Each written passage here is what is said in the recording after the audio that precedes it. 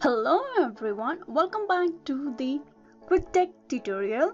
Today I will be showing you how you can log in into your Snapchat account. Now first of all, open the Snapchat application on your mobile device.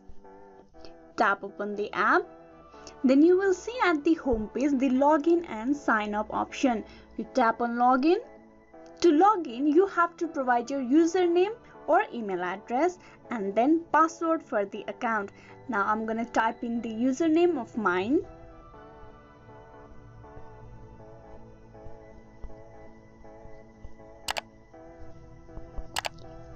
Now type in the password. Once you have provided both the details of username and password, you tap on login. And with just few taps on your Snapchat application, you can get logged in into your Snapchat account.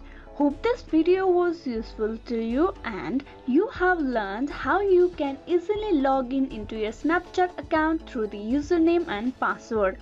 Please like and subscribe the Quick Tech tutorial and do click on the bell icon for the notification and updates on videos. Thank you.